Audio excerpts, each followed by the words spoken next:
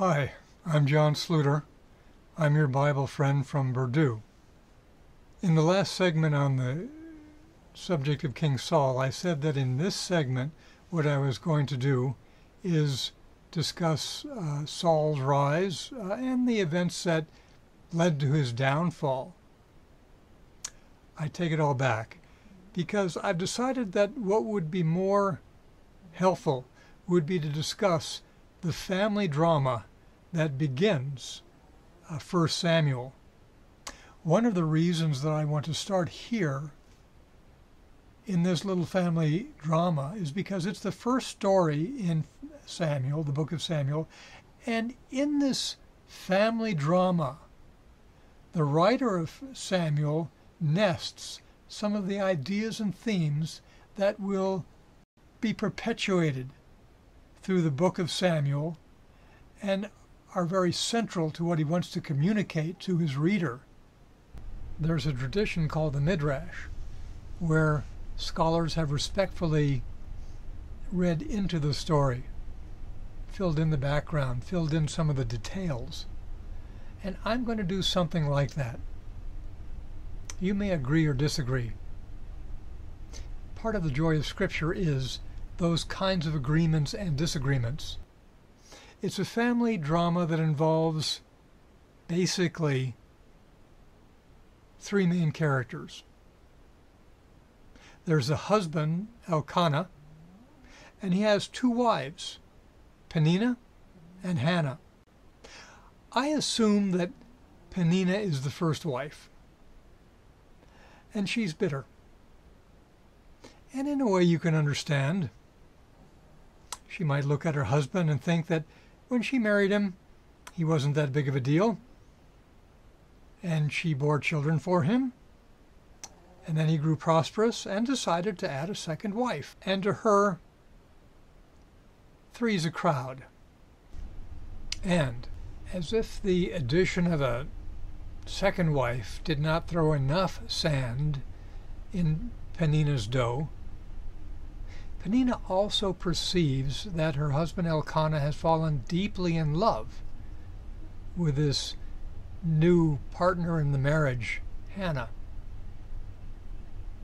And she perceives that compared to his love for Hannah, Elkanah's love for her, Peninnah, has grown cold. So her resentment is not mysterious in its origin. However, her way of dealing with it is quite destructive. Now, Hannah was bitter in her heart, but for a different reason. She was childless. For some reason, she could not produce children in this marriage with Elkanah. And that was a very big deal in ancient Israel. It was, for a woman, an immeasurable tragedy, because women were valued in that time for cultural reasons, for their capacity to produce children. So as a woman, as a person, she was devalued, and that stung her spirit. Robert Alter is a superb translator and commentator on the Hebrew Scriptures. And the word that Hannah uses to describe her soul, her spirit, in his translation is that she says she is a bleak-spirited woman. And in a footnote, Professor Alter explains that what he translates as bleak-spirited is more literally hard-spirited. And the image from that literal translation is an interesting one. You think of something being rock hard, you almost think about, it causes me to remember the rock that Moses struck in the wilderness from which the water flowed. And that's how a soul, I think, is designed to work. That is, things flow from our soul. Hopefully, good things flow from our soul. Companionability, love, generosity, kindness. And this stream from our souls mixes with the streams from other souls to form a social river that carries society forward. But Hannah, because of the hardness of her soul, cannot produce that flow, cannot contribute that kindness, that love, that generosity. It cannot flow from her own soul and mingle and contribute to the social river. So this hardness closes her off in the same way that the closure of her womb closes her off from fulfillment of her destiny and affirmation of her womanhood. And it didn't help Hannah's spirit that Peninnah was ruthless in taunting her, because that's how Peninnah manifested her bitterness. Every year this little family group, Elkanah and Peninnah and Hannah and Peninnah's children, would make a pilgrimage to Shiloh. Shiloh was the cultic center of ancient Israel at that time. The priest at Shiloh was a man named Eli, and he had two sons, two corrupt sons. Their names were Phinehas and Hophni. And this pilgrimage would have ritual and celebratory components. The ritual part, the worship of God, would include sacrifice of an animal or animals. And that was related to the more festive part of this pilgrimage, because part of that animal would be shared with the family that bought it, with Elkanah and his two wives. They would cook it and eat it.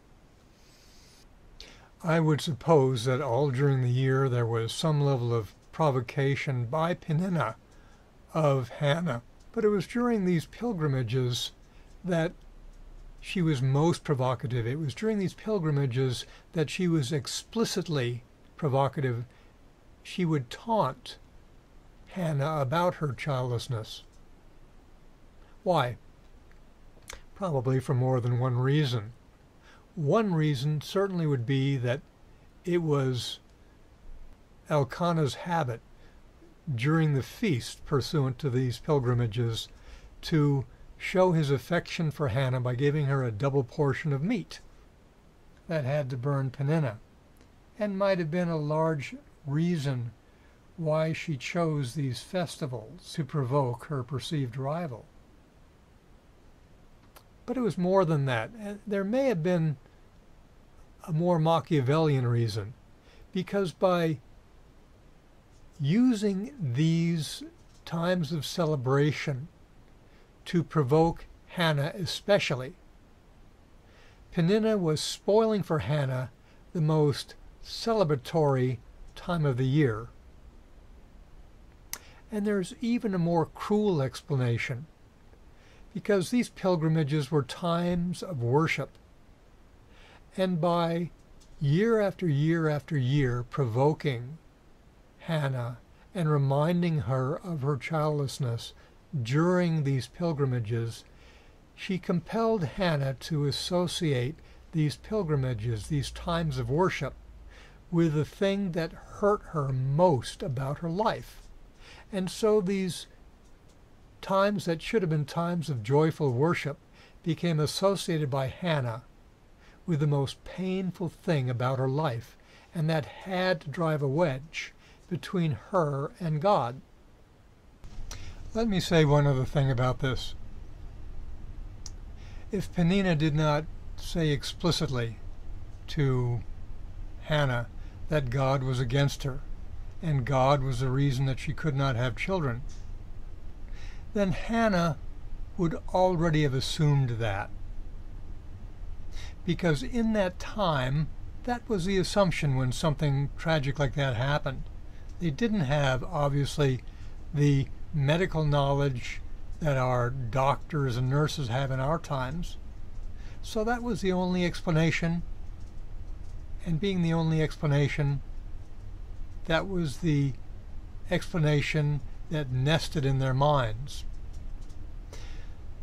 So, in addition to having this sorrow because she couldn't have children, she also had to feel that God was against her. And that was her sorrow beyond her sorrow. It was a sense of hopelessness.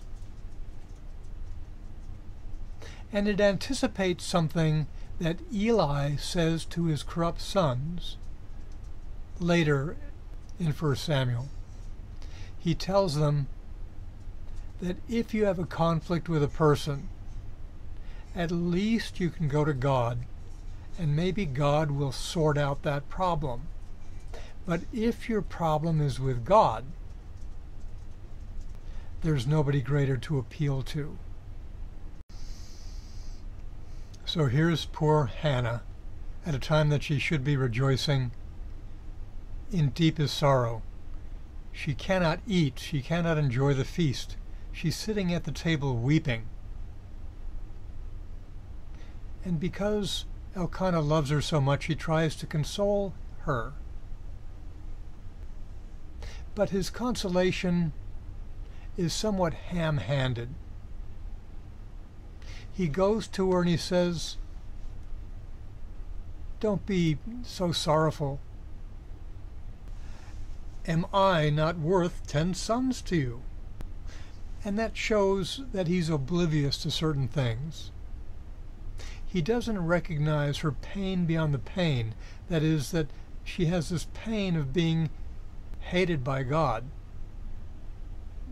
That is, if anything, worse than just the fact of her childlessness. And he also seems oblivious to the fact that Hannah is being tormented by Peninnah, because there's nothing in the narrative about him rebuking Peninnah. And there's nothing in the story about him telling Hannah, "Listen, forget what she says. She doesn't matter, I do." But Hannah says nothing. And her silence is not that mysterious. There are a number of reasons for her not to say anything. There are a number of reasons why she would hold this in, her agony. Most fundamentally is that if she replies to Elkanah's attempt to console her by telling him that he's basically missing the point, that would humiliate him. Also, as to the fact that she is hated by God, she realizes that he cannot help. And finally, it's plausible that she realizes that a trap has been laid for her, and she doesn't want to fall into it. Let me explain that. It's plausible, I think, that Peninnah wants to drag Hannah down to her level. And there would be some practical ramifications of it if Hannah were to pour poison into the ear of her husband Elkanah concerning his other wife, Peninnah. Suppose that she succumbed to that temptation, and suddenly Elkanah has 2 wives pouring it into his ears from both sides. Suppose this keeps up for a while. At some point, just to have peace, Elkanah might have to make a choice between one of the 2 wives. And Hannah will lose. For one thing, she has to divest herself of that quality of spirit that endears her to her husband. Second, Peninnah is the side of the family with the children. They are his future. They are his legacy. They are the ones who will take care of him in his old age. So it would not even be a close contest. Hannah doesn't fall for it. She holds in her grief. She bears it until she can't anymore. And when she can't bear it anymore, she says nothing but she leaves the table. She goes to the temple. Hannah is looking very much like another character in the Bible who felt that God was against him, namely Job. All kinds of tragedies befell Job, and finally his friends came to him, and he couldn't even persuade his friends that he had done nothing to deserve this series of malign events that befell him. And unable to persuade his friends, Job sought a vertical solution. He wanted to go before God. He wanted God to admit that he had done nothing wrong. Hannah is like Job. She wants the vertical solution. So she gets up from the feast and goes to the temple. And don't you imagine that all the way there, as she's going to the temple, there are little voices in her heart, and they grow angrier and louder as she gets close to the temple.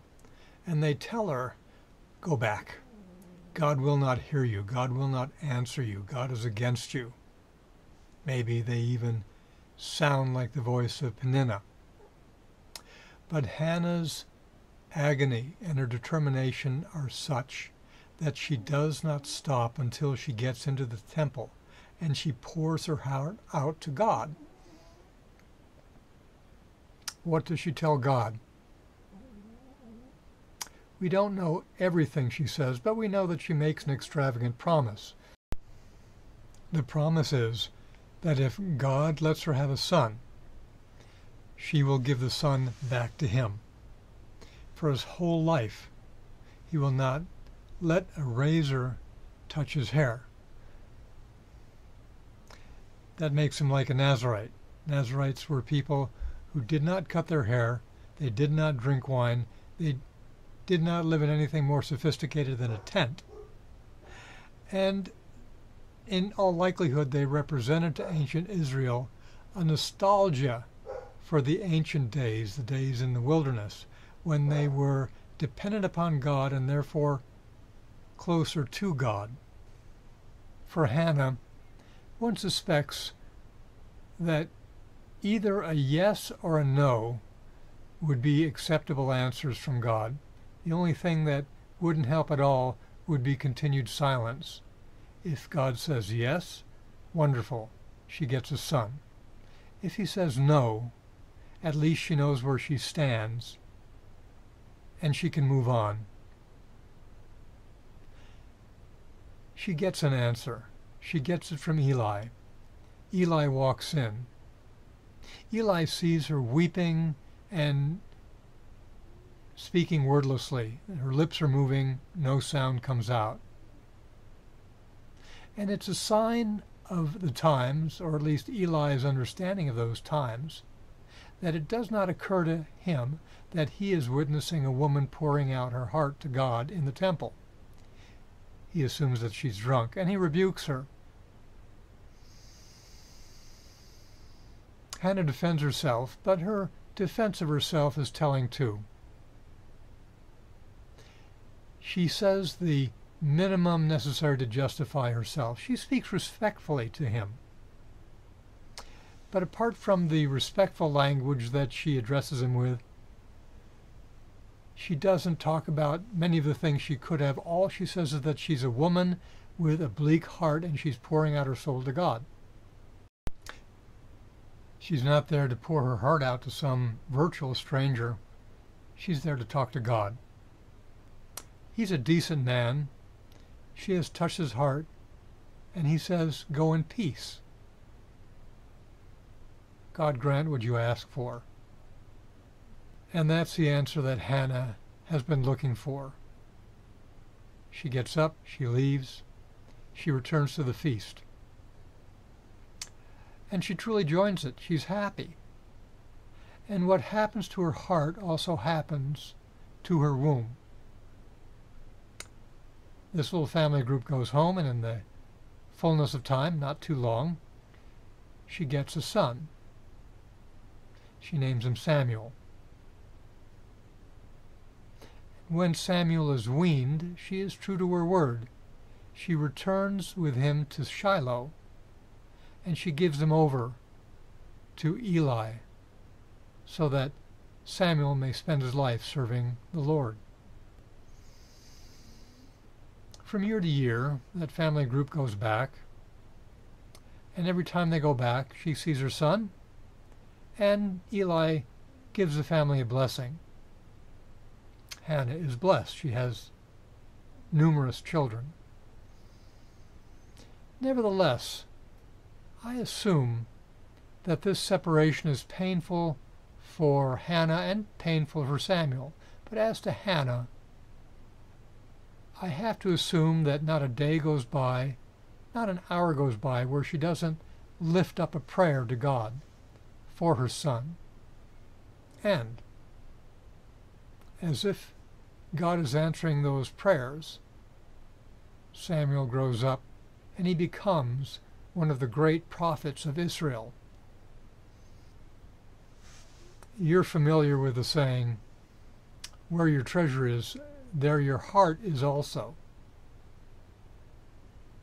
It seems to apply to this case, because you have to believe that for as long as Samuel is in Shiloh and as long as Hannah lives, her heart is there in the temple in Shiloh with her firstborn son.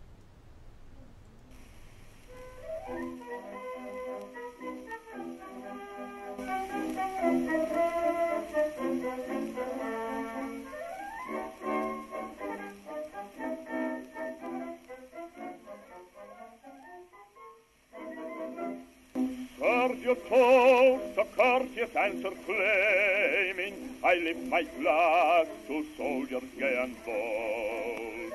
For a rose like you, with courage flaming, thrill with joy when they combat behold. Seats arena throng with crowds of people, the seats are filled above and below. Loud bells ring out from every steeple, all the world has come to the show. Heartful shouting, what frenzied voices, when the bulls flight out with angry roar. At his end the sorry roll rejoices, sure of honor when the fight is o'er.